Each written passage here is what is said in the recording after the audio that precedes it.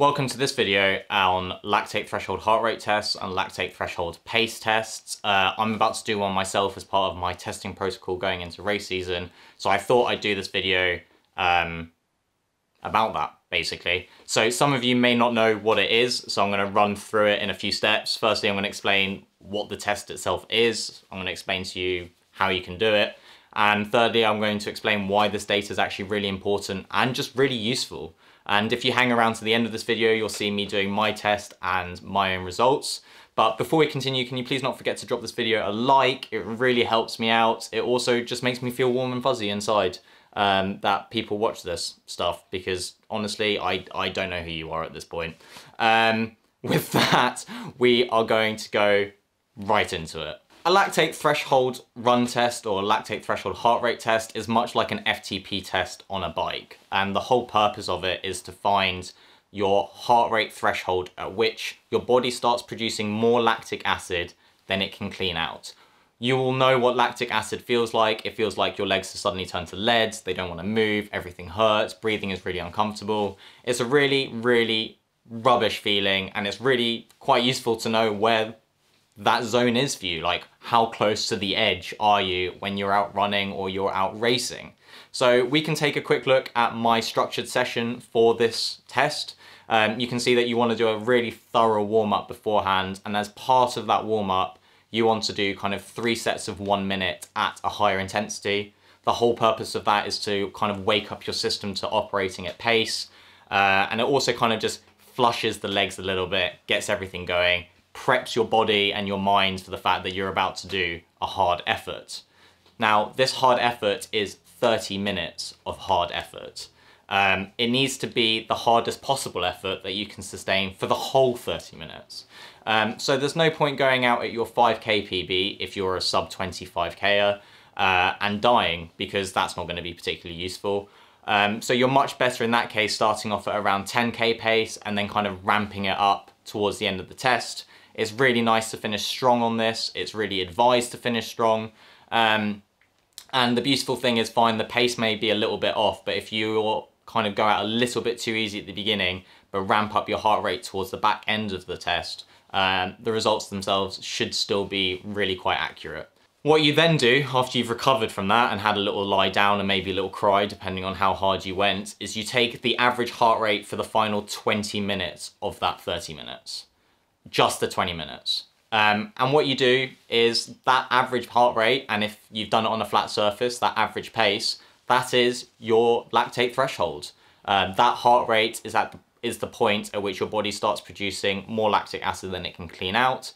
And that pace is the point at which your body starts producing more lactic acid than it cleans out. And hypothetically, that pace and that heart rate is sustainable for an hour. Which, if you think about it, is quite impressive actually. Now, why is that information useful? Well, if you're racing, for example, it allows you to pace yourself better. You can kind of sit around or just below your lactate threshold pace, because heart rate normally goes completely off, off beats when you're racing. The adrenaline's pumping. It's not always the best metric to run off. Secondly, if you train on heart rate zones, it's really useful to set your zones off your lactate threshold heart rate. If you train off pace, it's really useful to set your pace zones off your lactate threshold pace. And lastly, it's just a good piece of information in terms of knowing how you're progressing, how you're improving, how your body is adapting. It's also quite useful for things like Training Peaks and Strava that calculate training stress scores based off heart rate and pace zones. The beautiful thing about this test is that it's really easy to do yourself. It's really easy to repeat. You don't need a lab, you don't need a coach, you don't need blood samples. It really is kind of just like go out, run hard, get the results and track your progress over the course of your running career. I would recommend that everyone do this at least once, just to see how it goes. It's quite nice to push yourself in those moments. And for people that are training more seriously, it's definitely something that you can incorporate into your training regime a few times a year, just to keep your training honest and it keeps it as efficient as possible. For example, my first time that I did this test, my lactate threshold heart rate was 162. The last time I set a new threshold heart rate, it was 178. If I was training off the old zones, it would have been wasted training. basically. So it just makes sure that you're using your training to the best of your ability. Now, that being said, it's now my turn to go do my test. If you're only here for how to do the test and all of that jazz, then thanks for dropping by. Don't forget to drop a like before you leave. And for the rest of you that are going to stay to watch me suffer and maybe vomit and maybe have a little cry, I will see you in the pain cave. Pieces. I am changed and ready to go. Full Adidas gongs. I've decided that in light of the test to not use my 4%. The foam on these is trash. They wear out really quick. I want to save them for racing. So I'm going to do it in the Carbon X. Also the platform's just more stable on that shoe, which I think will help on this. I'm feeling a little bit nervous. Just finished class. And we're gonna get going. Better to just get this out of the way. Push hard, have fun. Try not to vomit all over the treadmill.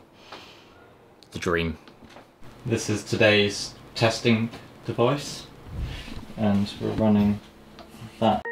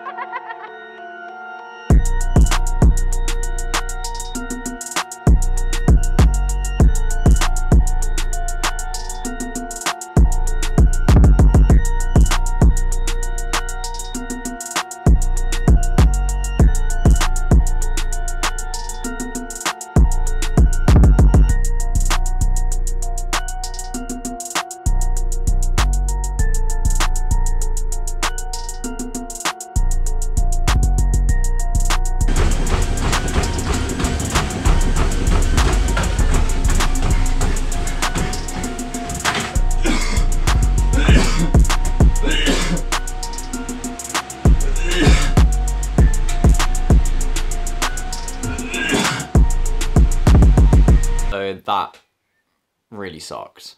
But I'm so happy with that. So if we take the final 20 minutes of the 30-minute test itself, puts my threshold pace now at 316 a kilometer and my threshold heart rate at 178 beats per minute, which is a huge improvement. Like my previous threshold heart rate, threshold pace that I had in there was 330 a kilometer.